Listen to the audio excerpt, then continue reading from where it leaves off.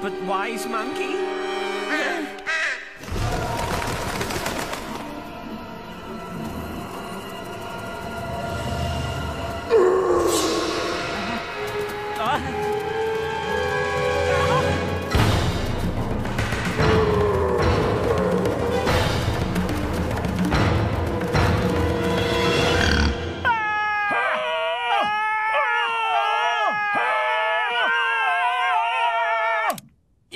First impressions are very important. Oh, I thought you were a scream.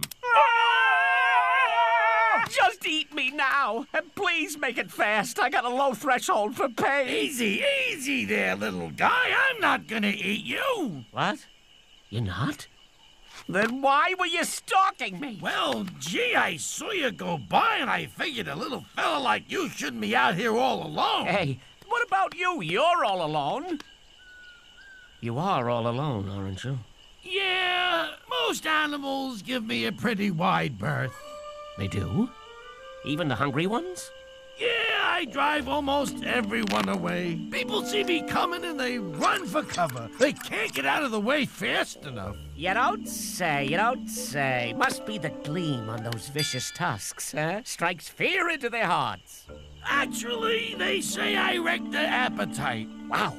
It's like you have this special power. Special power? Well, it's pretty powerful, all right.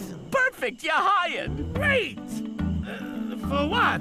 To get me to a little worry-free haven out by that big, pointy rock. And you want me to come with you? Do you see any other big, lovable chunk of warthog here who also happens to have razor-sharp tusks and the ability to repel predators? I'm your pig. You and me. I can tell. We see eye to eye. You mean like friends? Whoa, easy there, big fella. I'd say more like acquaintances.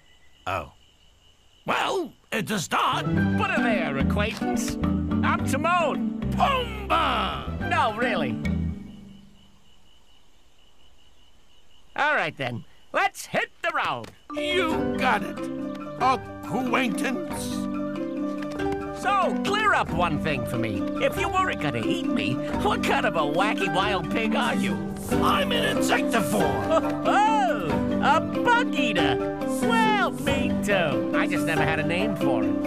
I'm kind of partial to the crawly critters myself. How about you, big boy? I prefer the ones with wings. Pumbaa, this could be the start of a beautiful acquaintanceship.